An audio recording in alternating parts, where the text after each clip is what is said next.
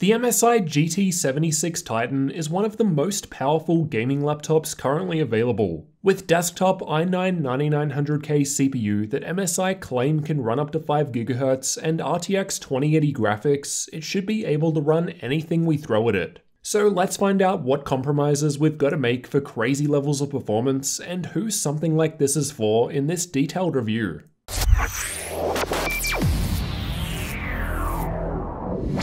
I've got the 9SG configuration here, meaning it's got Intel's 8-core overclockable i9-9900K desktop CPU, 200W Nvidia RTX 2080 graphics, definitely no max-Q here, and 32GB of memory and dual channel. It's got a 17.3-inch 1080p 4K screen, and for storage there are two 512GB NVMe M.2 SSDs in a RAID 0 array, along with a 1TB hard drive. For network connectivity, it's got 2.5GB Ethernet, Wi-Fi 6, and Bluetooth 5. There are a few different configurations available, such as with 1080p high refresh screen, RTX 2070, or i7 CPU. You can find prices for different specs linked in the description. The GT76 has a black and silver color scheme. The lid and back section is silver, while the interior is black plastic. Despite this, the build quality seemed decent and it's built like a tank. I guess because it kind of is. The weight is listed as 4.2 kilos on the MSI website, which was spot on with what I got. When you include the two 230W power bricks and all cables for charging, the total weight rises to 6.6 kilos, so it's not exactly portable. However, it would of course be easier to transport compared to a desktop PC, monitor, keyboard and mouse, so keep that in mind.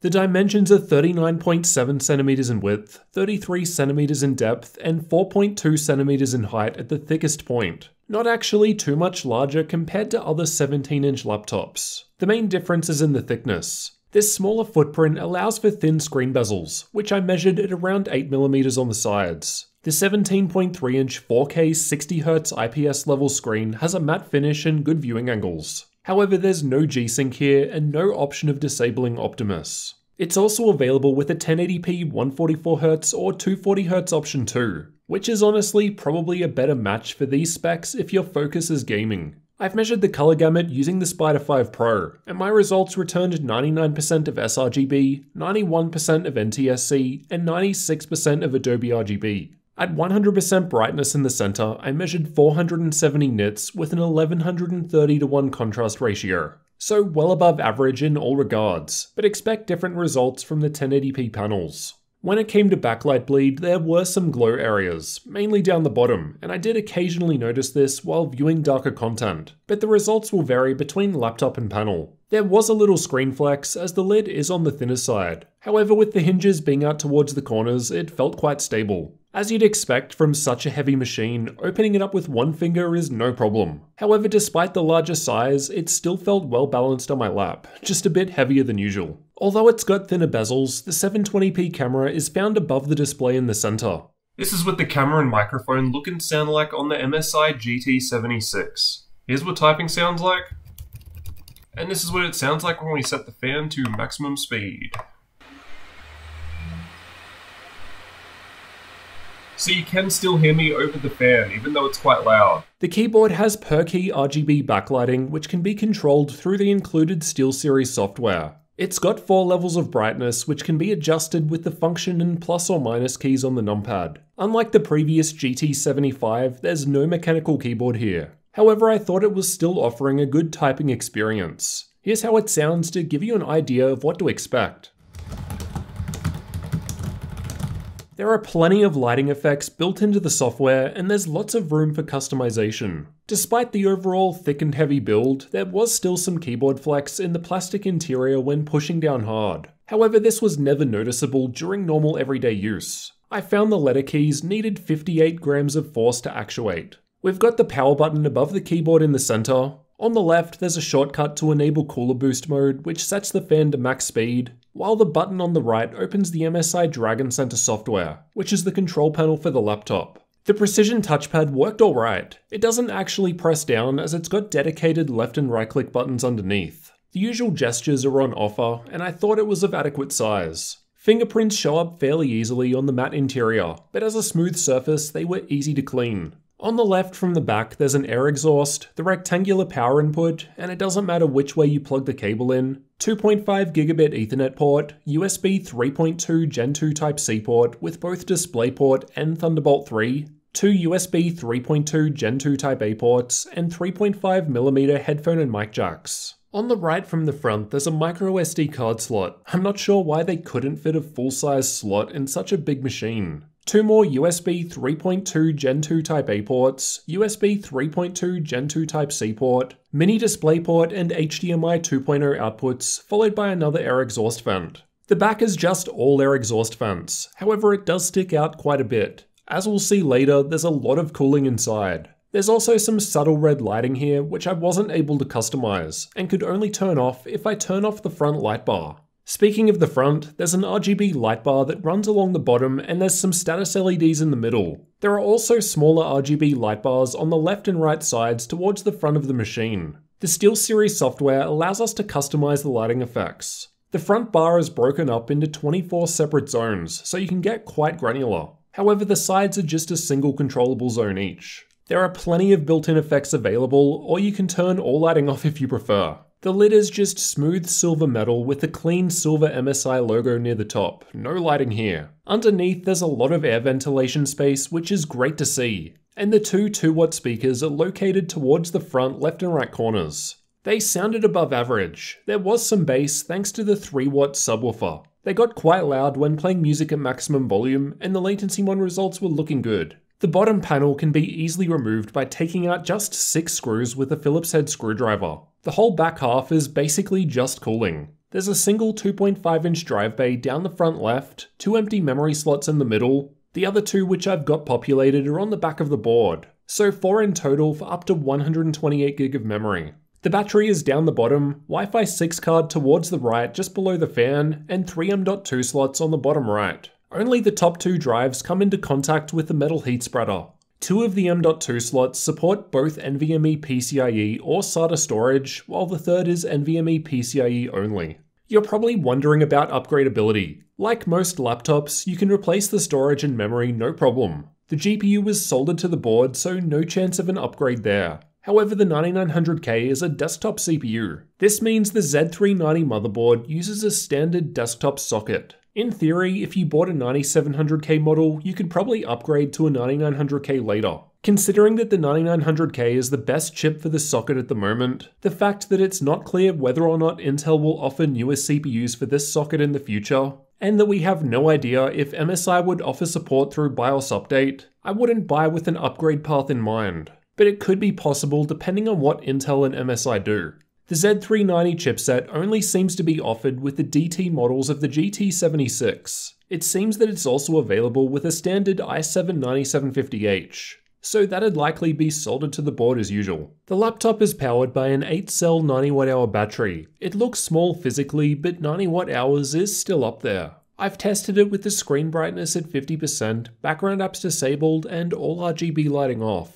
While just watching YouTube videos, it lasted for 4 hours and 43 minutes, a fair result considering the specs due to Optimus. While playing The Witcher 3 with medium settings and Nvidia's battery boost set to 30 FPS, the battery lasted for 1 hour and 20 minutes in total. However, 49 minutes in, with 28% charge left, the frame rate dropped down to 13 FPS until the end. The battery is on the larger side, but with desktop-grade hardware, don't expect good battery life in gaming. Unfortunately, we aren't given the option of disabling Optimus for better performance in games at the expense of battery life. For such a high-end machine like this, I think allowing us the choice would have been better. I'm a little surprised they didn't just use the Nvidia graphics only and maybe give us G-Sync. I don't think anyone was expecting a beefy desktop replacement like this to have good battery life, so it's a little strange they're forcing Optimus. It also appears that you don't have the option of just taking one power brick with you for light use, as both bricks are connected to an adapter cable.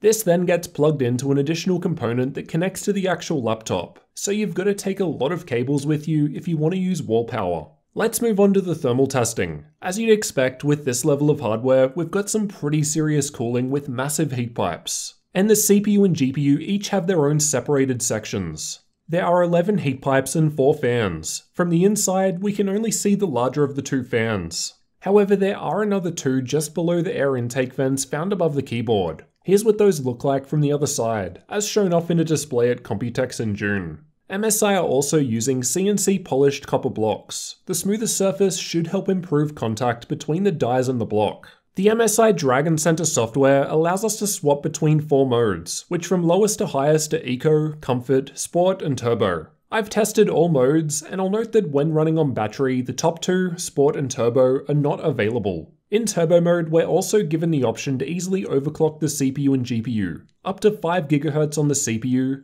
and plus 150 MHz on the GPU core, and plus 250 MHz on the GPU memory. We can of course tweak these further with third-party tools though, but these options are quickly available through MSI's interface. So even if you don't know what you're doing, you can easily boost performance. In terms of fan speed, I've tested either with the default automatic speed or cooler boost enabled, which basically sets the fan speed to maximum for best cooling. Thermal testing was completed in an ambient room temperature of 21 degrees Celsius, so expect different results in different environments. At idle, the CPU was fine, and the GPU was a fair bit warmer comparatively. The rest of the results are from combined CPU and GPU workloads, and are meant to represent worst case scenarios as I run them for extended periods of time. The gaming results towards the upper half of the graph were tested by playing Watch Dogs 2, as I find it to use a good combination of processor and graphics. The stress test results shown on the lower half of the graph are from running the AIDA64 CPU stress test with only the stress CPU option checked, and the Heaven GPU benchmark at max settings at the same time to fully load the system.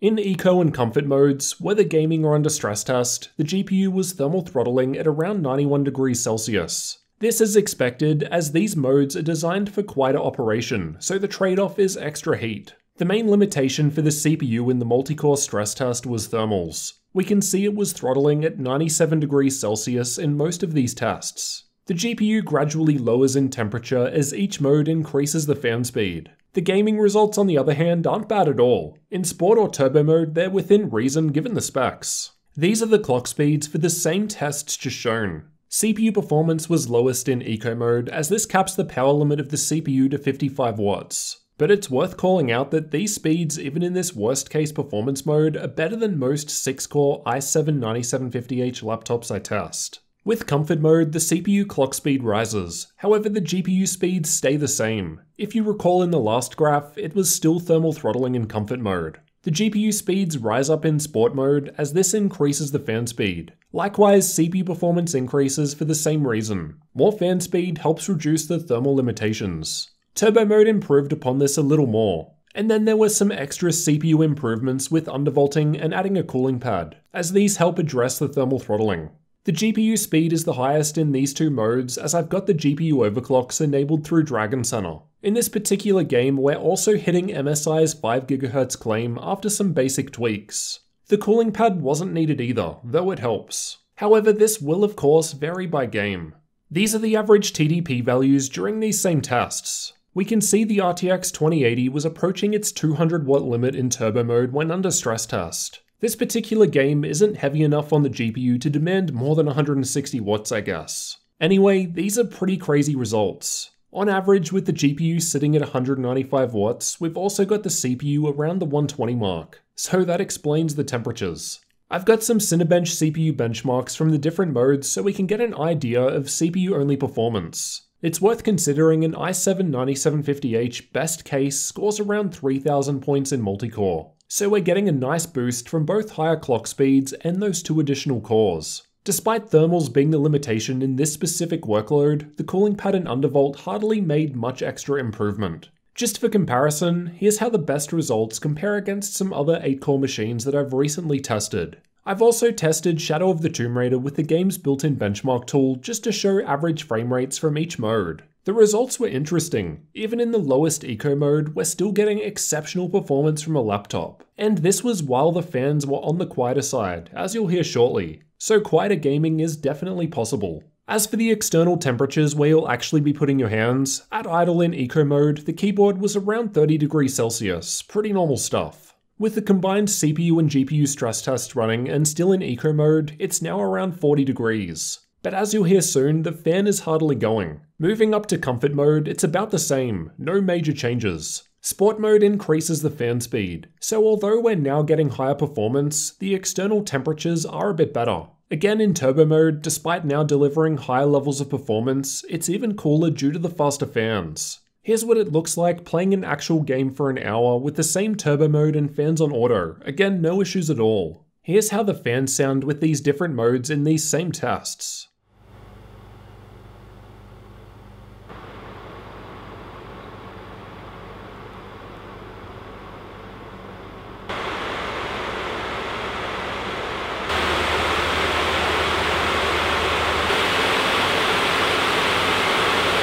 At idle in the lowest eco mode, the fans were still audible, though my noise floor is between 34 and 35, so it's still quiet. I actually found when just browsing the internet on battery, it was even quieter. In the stress tests with eco, it's still on the quieter side, and comfort mode was basically the same, which is honestly quite impressive when you consider that you can still play games with well above average levels of performance. Quieter operation with good performance is a real possibility, at the expense of thermals of course. Sport mode rises the fans up quite a bit, it's about 11 decibels higher now. In turbo mode with the fan on auto, it's quite loud. Then with the fan at max speed and cooler boost, it's very loud. You'll definitely want headphones for that. The results from the Titan were quite impressive when you consider that it was possible to hit 5 GHz on average sustained over 8 cores, at least in these workloads with some tweaks. Yes, it does run hot if you stress it hard in turbo mode, and thermals were the main limitation even once undervolted and with the cooling pad in use. But honestly, that's always going to be expected when you stick a 9900K in a laptop. The fact is, the performance is still there despite this. The RTX 2080 also runs up to 200 watts, which is fairly crazy. Let's see how well it actually does in some games next. I've tested the games with all CPU cores overclocked to 4.9 GHz. However, as we saw in the thermal testing, it'll really depend on the workload as to whether or not this ever gets hit. That said, I had to drop this down from 5 GHz as some games were crashing. I've also got the graphics overclocked to the maximum the Dragon Center lets you easily set along with cooler boost enabled. I've tested games at 1080p and 4K resolutions. 1440p wasn't tested as it wasn't a default resolution of the machine, and I couldn't easily add it as a custom resolution. Battlefield 5 was tested in campaign mode. I've got RTX on shown by the green bars and RTX off shown by the purple bars. At 1080p, it was still quite playable even with RTX on at ultra settings, where I was able to average above 60 FPS. However, we could get much higher than this with RTX off. At 4K, it was still playable with RTX off, where almost 60 FPS averages were reached at ultra settings. However, 4K RTX wasn't going so well, to the point where my frame rate recording software kept failing to record 1% low data, and I've never seen that before. Control was tested by running through the start of the game, and again I've tested both RTX on in green and RTX off in purple. RTX was playable at 1080p and it actually looks good in this game. We're just under 60 FPS with all settings maxed out. However, as you can see, much higher is possible with RTX off. At 4K, RTX is basically unusable, while low settings played okay, again near 60 FPS.